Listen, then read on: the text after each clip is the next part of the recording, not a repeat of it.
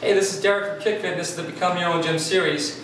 Today you're going to learn how to use a Swissball to get a great core workout. Core meaning your abdomen, your obliques, and your low back. So first, let's define how I want you to set up the Swissball. When you get the ball, you don't want to actually inflate it all the way. You want to have it about 3/4 inflation, so you have a little bit of compression here, a little give to it. And this will come in handy in just a few seconds. You'll see why. So the first exercise we're going to perform is going to be for the upper abs, a standard sitting crunch. So all you're going to do here is sit on the Swissball, sit back, either hands to the front or hands to the back, going back and all the way up. It doesn't matter if you secure your feet against the wall or not. If that makes you feel a bit more comfortable, go ahead and do that. You're going to perform as many reps as you need in order to feel a 7 out of a 10 using your RPE scale, and refer back to the first lesson on how to do that. Next exercise is going to be for your obliques. You're going to simply take the ball, place it now between your feet, squeezing the ball with your knees and your ankles.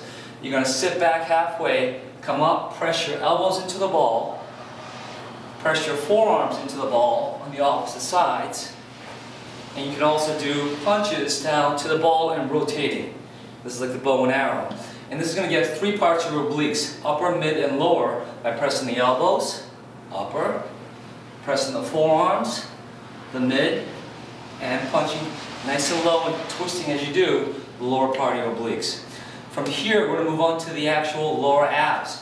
And all you're going to do is lie on your back, hands under your tush, drop the ball down, raise it back up, while you keep your chin tucked to your chest, and squeezing the ball the whole time.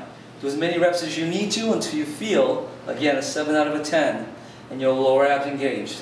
From here, you'll bring it down. Finish the ab workout with a modified plank. Interlace your fingers, legs nice and wide.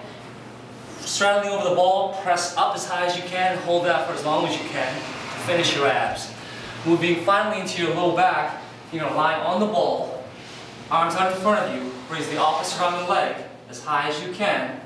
Make sure you're dead center to the ball so you balance perfectly. And you're going to feel that in your low back.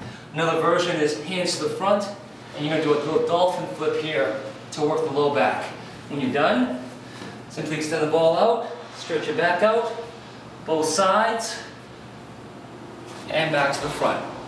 And that's how to use a Swissball to get a great core workout to become your own gym anywhere, anytime.